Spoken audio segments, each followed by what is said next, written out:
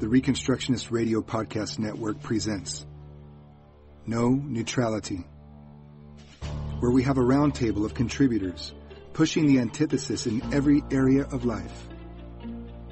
From family to government, apologetics to homeschooling, being a wife and a mother, a husband, a father, single, widow, business owner, or employee. You will hear commentary, essays, lectures, blogs, and battle plans on how to bring forth the Christian worldview to all of life.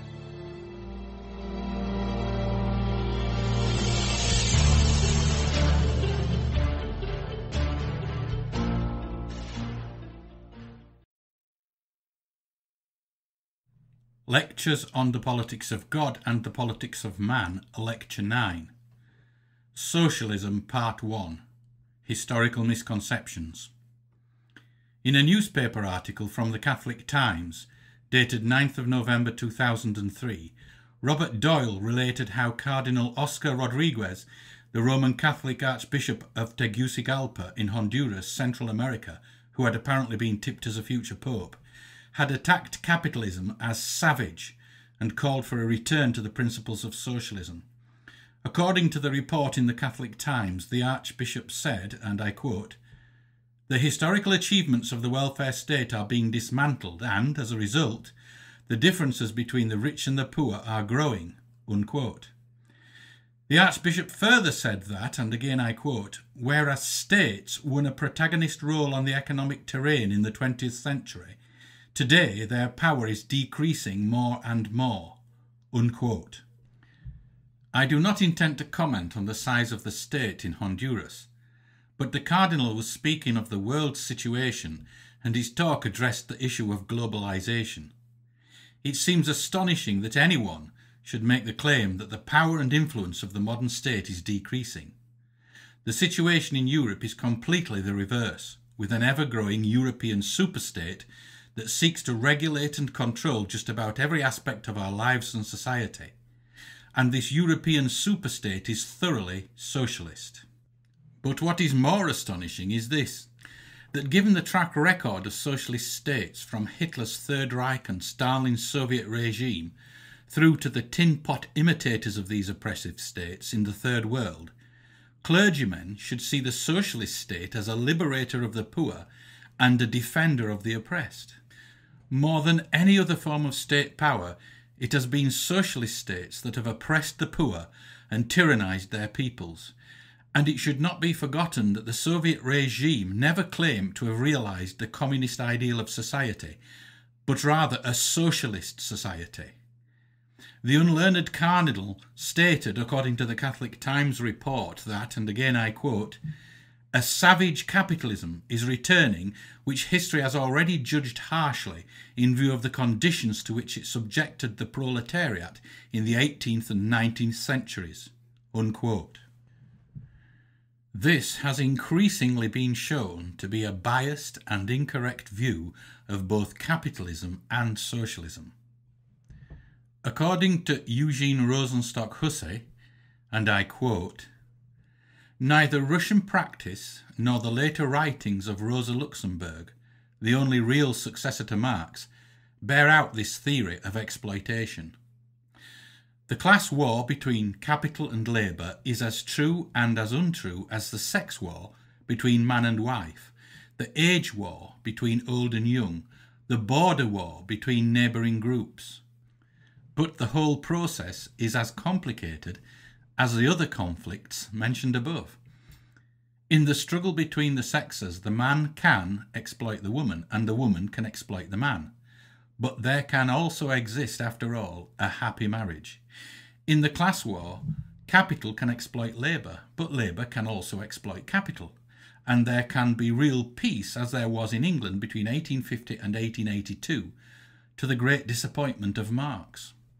English workers exploited the world in peaceful cooperation with English capitalists from 1846 to 1914.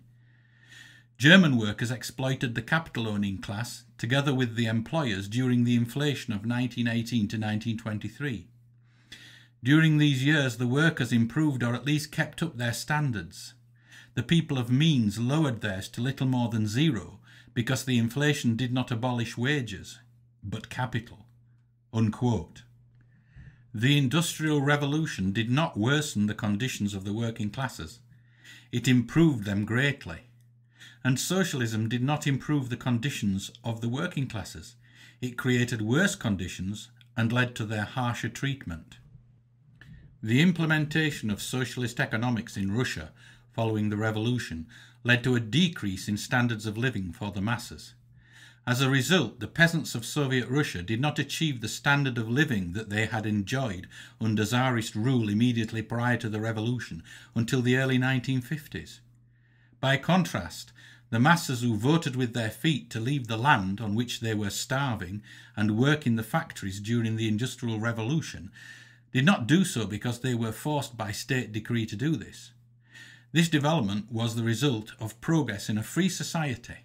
Ludwig von Mises stated the matter clearly in the following way, and I quote, "The truth is that economic conditions were highly unsatisfactory on the eve of the Industrial Revolution. The traditional social system was not elastic enough to provide for the needs of the rapidly increasing population. Neither farming nor the guilds had any use for the additional hands. Business was imbued with the inherited spirit of privilege and exclusive monopoly. Its institutional foundations were licenses and the grant of a patent of monopoly. Its philosophy was restriction and the prohibition of competition, both domestic and foreign. The number of people for whom there was no room left in the rigid system of paternalism and government tutelage of business grew rapidly. They were virtually outcasts. The apathetic majority of these wretched people lived from the crumbs that fell from the tables of the established castes. In the harvest season they earned a trifle by occasional help on farms. For the rest they depended upon private charity and communal poor relief. The factories freed the authorities and the ruling landed aristocracy from an embarrassing problem that had grown too large for them. They provided sustenance for the masses of paupers. They emptied the poorhouses, the workhouses and the prisons. They converted starving beggars into self-supporting breadwinners. The factory owners did not have the power to compel anybody to take a factory job. They could only hire people who were ready to work for the wages offered to them. Low as these wage rates were, they were nonetheless much more than these paupers would earn in any other field open to them. It is a distortion of the facts to say that the factories carried off the housewives from the nurseries and the kitchens and the children from their play. These women had nothing to cook with and to feed their children. These children were destitute and starving.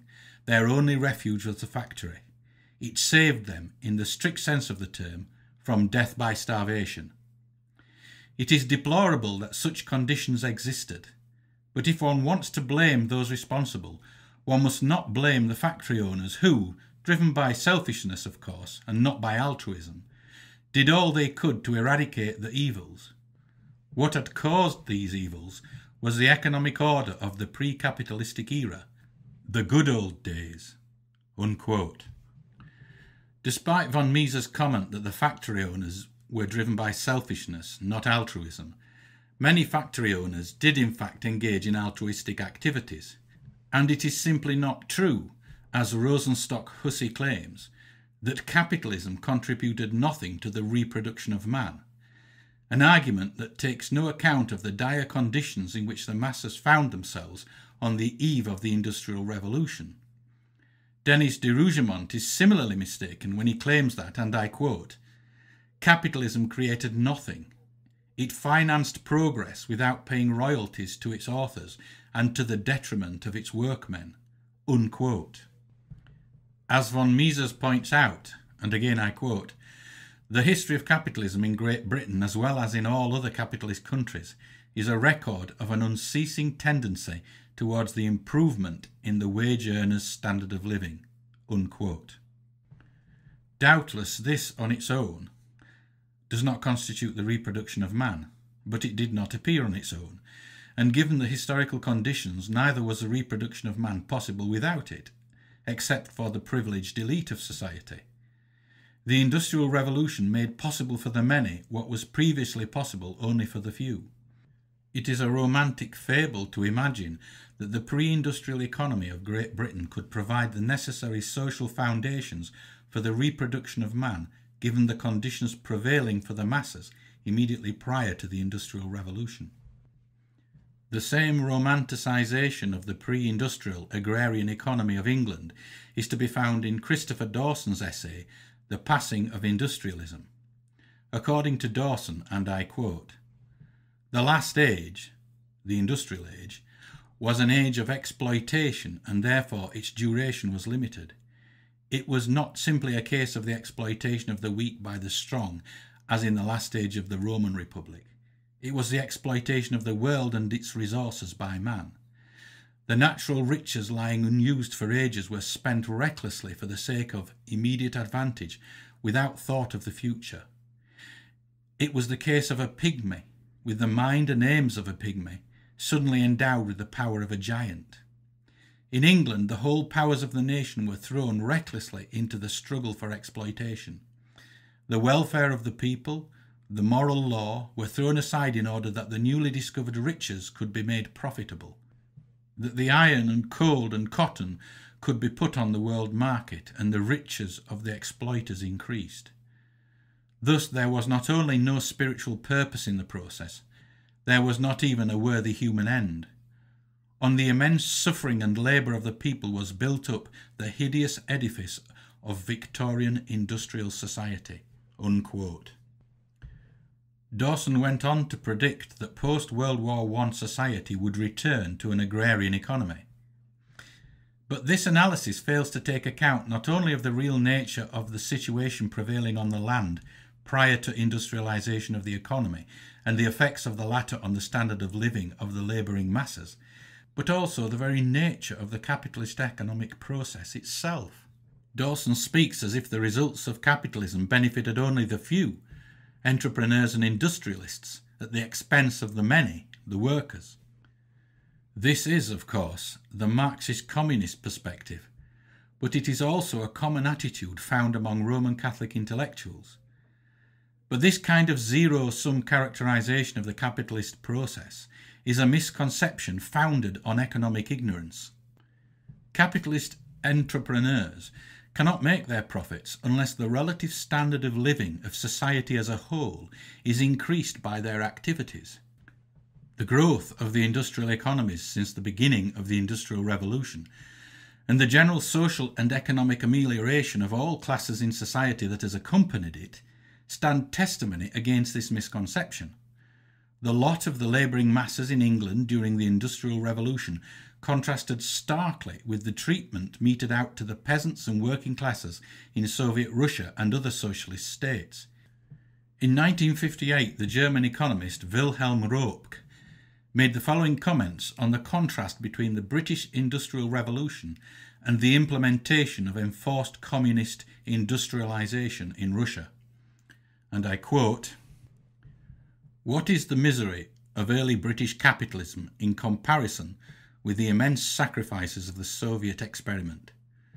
The British had to wait a little while for the increase in mass prosperity and an improvement in labour conditions.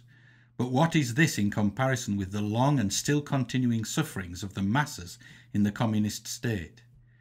Nor should we forget that Moscow's autarkic and collectivist method made the solution of another development problem much harder, namely the problem of feeding the growing industrial and urban population.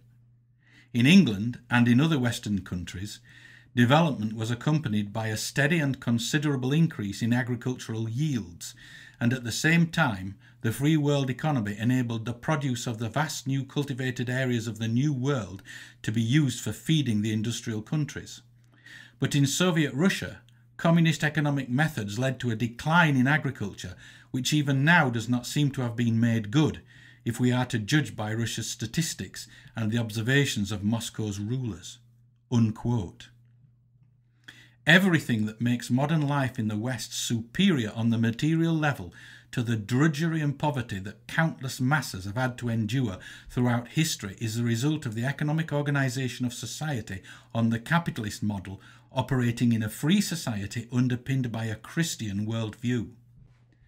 This was the context in which economic progress changed the fate of the people of Britain and other Western nations.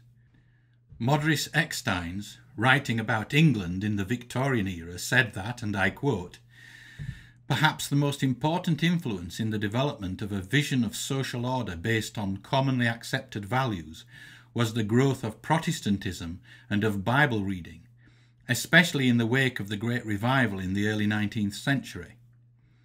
By the end of that century, a shared vision of social order was widely in place. This vision and its accompanying values were not imposed through social imperialism, but grew out of the religious environment and, where this did not suffice, out of improved economic and social conditions. It is generally accepted that by the end of the Victorian era, most of the British population no longer had to struggle simply to subsist. A measure of comfort, however small, had been achieved in most cases. Consumption of meat instead of bread, of milk and eggs instead of just potatoes, was rising. In recent years, before the turn of the century, there had been a steady rise in real wages, a decline in family size, a drop in the consumption of alcohol, and the beginnings of social welfare provisions. Archdeacon Wilson, headmaster of Clifton College, remarked in a speech to the Working Men's Club of St Agnes in 1893, quote, "Possibly a future historian writing the history of the English people in this period will think much less of the legislative and even of the commercial and scientific progress of the period than of the remarkable social movement by which there has been an effort made by 1,000 agencies to bring about unity of feeling between different classes and to wage war against conditions of life which earlier generations seemed to have tolerated." Unquote, unquote. The real social problem caused by the Industrial Revolution was not economic exploitation of the proletariat by capitalists, but rather the loss of meaning to work and the dislocation of the natural and social rhythms of man's life as a consequence of the mechanization of production. According to Jacques Ellul, the growth of the technical civilization that began with the Industrial Revolution, and I quote, "dissociates the sociological forms, destroys the moral framework, desacralizes men and things, explodes social and religious taboos, and reduces the body social to a collection of individuals." Unquote. Nevertheless, the Industrial Revolution produced real progress over the long term for the masses, both economically and in terms of general social amelioration. But the solution to the loss of meaning to work and the dislocation of the natural and social rhythms of life caused by the mechanization of production could not be solved by Marxism, which failed to understand man's true condition and therefore prescribed the wrong remedy. The masses who provided the labour necessary for large-scale industrialization could not and did not want to go back to the land on which they had previously starved. According to Ellul, speaking of England, not France, and I quote, "The new agricultural techniques were plainly so superior that it was not possible to preserve the old open field system, the commons, the pastures and the forests. Thus the final blow was dealt to the old organic peasant society. The peasant could not survive as such, and with him the whole of society entered into a state of flux. The plasticity we refer to came about in England as a result of this evolution in the use of land, which furnished the technical movement with the necessary manpower, apathetic, vacant, and uprooted." Unquote. The problems posed by mechanization of the economy were unavoidable if society was to experience economic and social progress. Marxism did not solve these problems of industrialization for society. It made them incalculably worse. Only where capitalism was able to flourish have these problems been overcome on the material level to any degree. The alternative to this painful process is not a better life for all on the land, but rather the economic and social stagnation of modern Africa. Capitalism, that is to say, the free market economic order, has been the most effective and successful means of achieving relative economic equality in society, though not absolute economic equality, which exists only at the level of abject poverty. for example, subsistence living. Socialism, left to its logical conclusions, is, as history has shown, the most effective and successful means of achieving economic equality at the level of poverty, at least for the majority of people in society, the proletariat. Although it is to be noted that at least in the developed world, socialism is seldom left to run its course to the bitter end, and black markets, that is to say illegal free markets, which were encouraged by the authorities in some Soviet states, usually appear, enabling the economy to survive above the level of abject poverty. Socialism is able to achieve economic equality only at the level of poverty.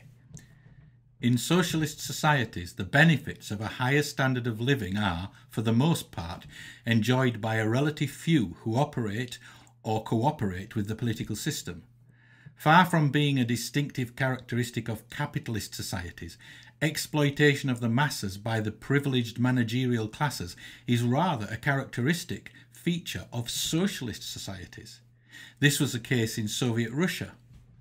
According to Alexander Solzhenitsyn, writing in the late 1960s and quoting Andrei Sakharov, and I quote, "There is great material inequality between town and country. 40% of our country's population finds itself in a very difficult economic situation. The context hints at, demands the word poverty, but when one's own country is in question, it sticks in the throat. Whereas the 5% in the boss class are as highly privileged as the corresponding groups in the USA. No, more so, we feel like retorting. But the author forestalls us with his explanations. The privileges of our country's managerial group are secret, not open, and above board.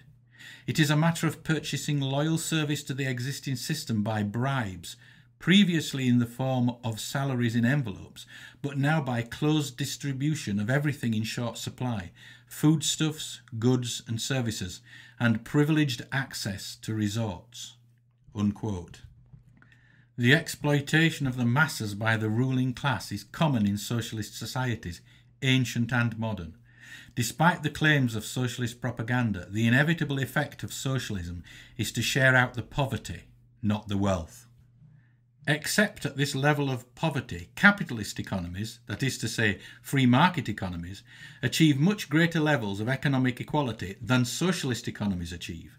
Socialism has conspicuously failed at the very point of its proudest boast, its promise of economic equality and the eradication of poverty. As Igor Shavarovich pointed out in 1975, and I quote, "The main achievements in social justice of the last century in the West, the reduction of the working day, social insurance, an extraordinary rise in the living standards of the workers, were accomplished with very little participation on the part of socialist movements." Unquote.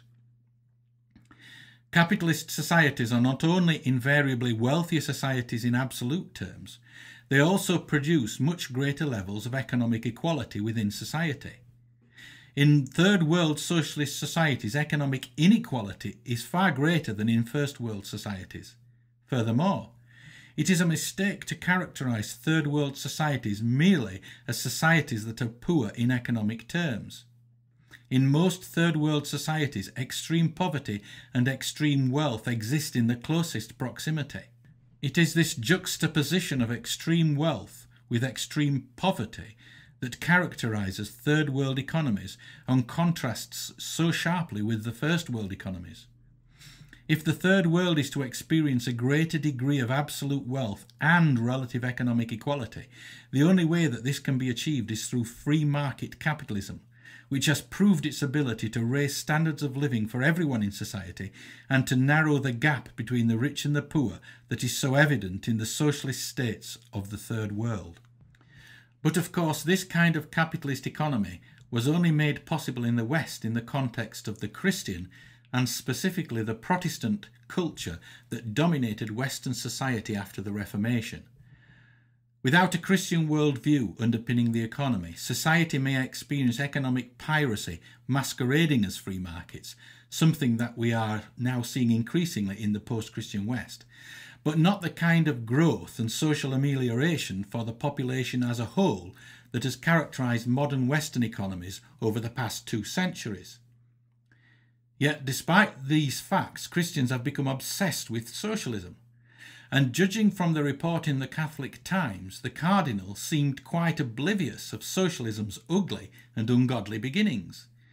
The report stated that Cardinal Rodriguez, and I quote, went on to call the concept of globalization a myth that masked the exploitation of the poor, and added that only a new solidarity based on the ideals of liberty, equality and fraternity could save the world from ruin.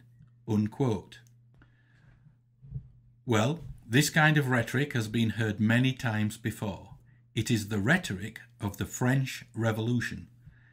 E. L. Hebden Taylor made the following comments on the religious idolatry underpinning this rhetoric and the inevitable implication of its implementation, and I quote, "By accepting this romantic teaching, that is to say that the root of man's problem is not sin but rather his social conditions, and that therefore the solution to his problems lies not in his redemption from sin but in science and the establishment of a utopian state that will create the necessary social conditions for man to overcome all evil, Western humanists, both liberal and conservative, have not only suppressed their own sense of sin, but they have also set idolatrous objectives for their politics.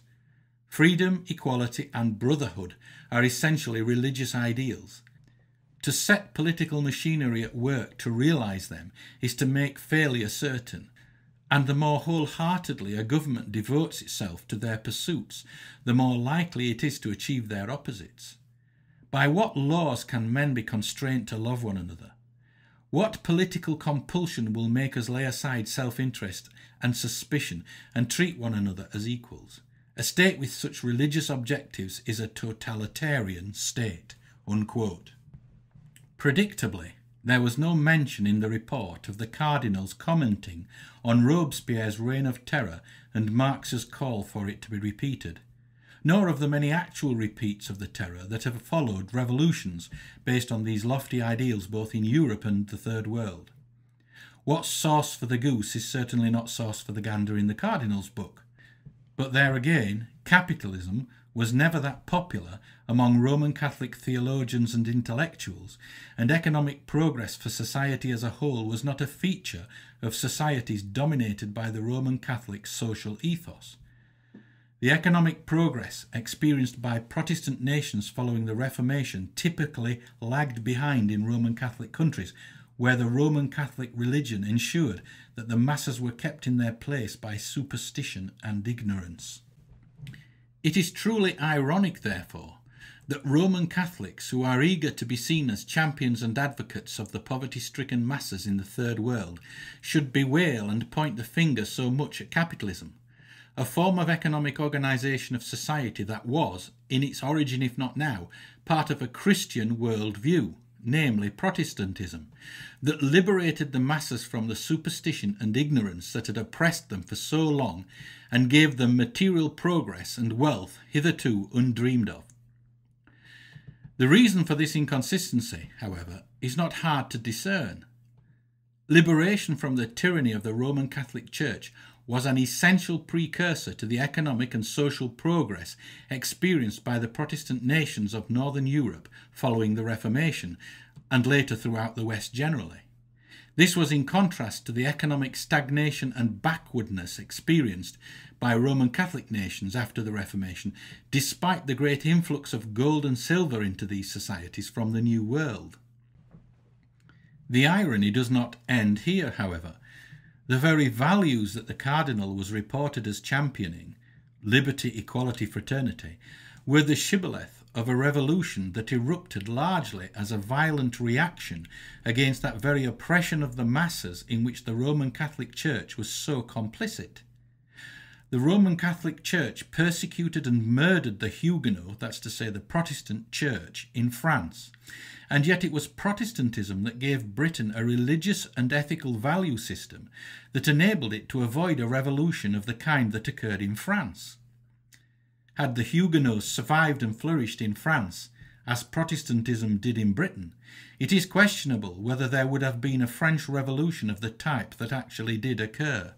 It seems rather hypocritical for Roman Catholics to turn around now and accuse the capitalist form of economic organisation of being oppressive, especially in view of the fact that capitalism has been the source of virtually all the economic progress that has enabled modern societies to improve the material and social conditions of the masses, thereby alleviating oppressive poverty. The French Revolution was a reaction against a system of Roman Catholic medievalism that had passed its sell-by date 250 years previously, but which had been used to oppress the masses, who were denied not only the economic progress experienced in the Protestant nations, largely as a result of the Reformation, but also the spiritual and ethical guidance, that is to say, a Protestant worldview, necessary to control the burgeoning economic aspirations of society in a humane way. The result was the ungodly social explosion we call the French Revolution, the principles of which have remained with us to this day and continue to cause untold suffering for people the world over. Even Groen van Prinsterer, who argued that the blame for the revolution could not be laid at the door of the ancient regime, but that it was the inevitable consequence of the advancing tide of unbelief, nevertheless acknowledged the deleterious role played by the Roman Catholic Church in preparing the ground for revolutionary ideas. Speaking of the Reformation, he says, and I quote, "This beneficial impact of the Reformation came to an end as the evangelical spirit began to decline. The salt of the gospel was cast out by the Catholics and lost its savour with the Protestants. The general corruption that followed paved the way for revolutionary unbelief.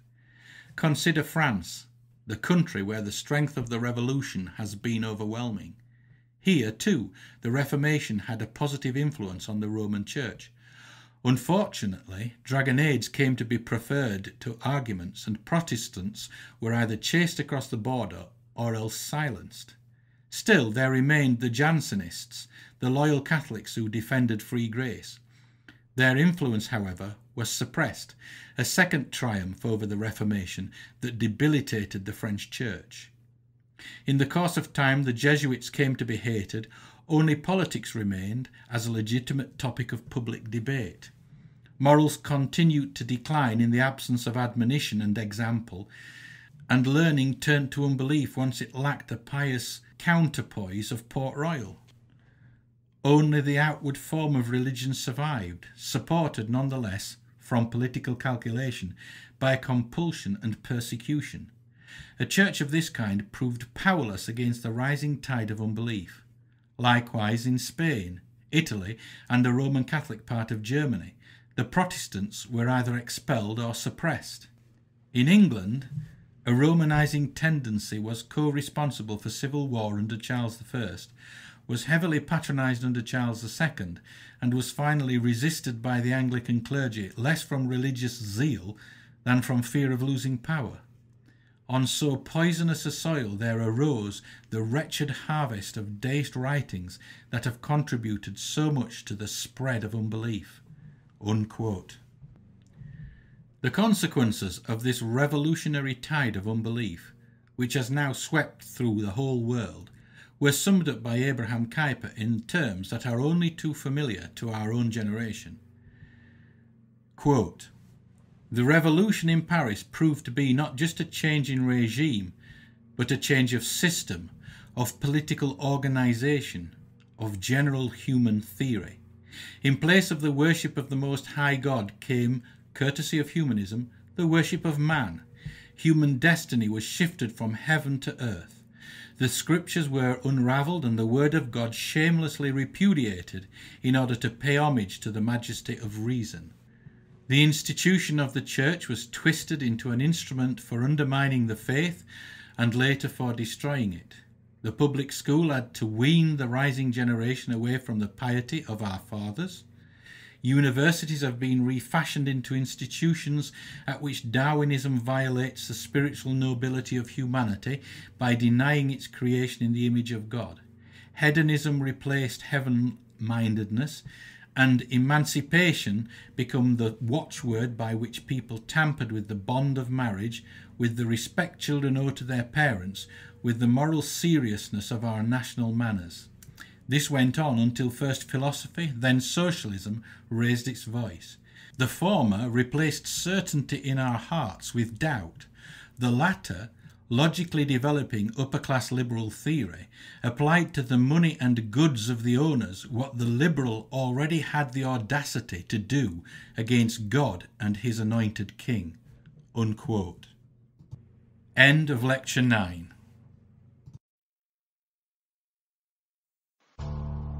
Thank you for listening to this episode of No Neutrality on the Reconstructionist Radio Podcast Network.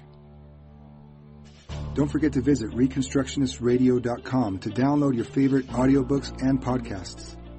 And if you are a Christian Reconstructionist blogger and you'd like to contribute your blogs into this audio blog format, click on the volunteer link on our website, send us an email, and let us know you'd like to join the team.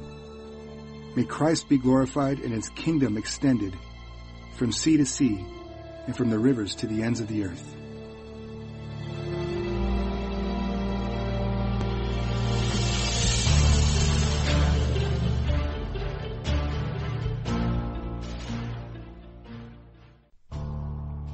The Reconstructionist Radio Podcast Network brings to you a complete lineup of podcasts where you will hear practical and tactical theology.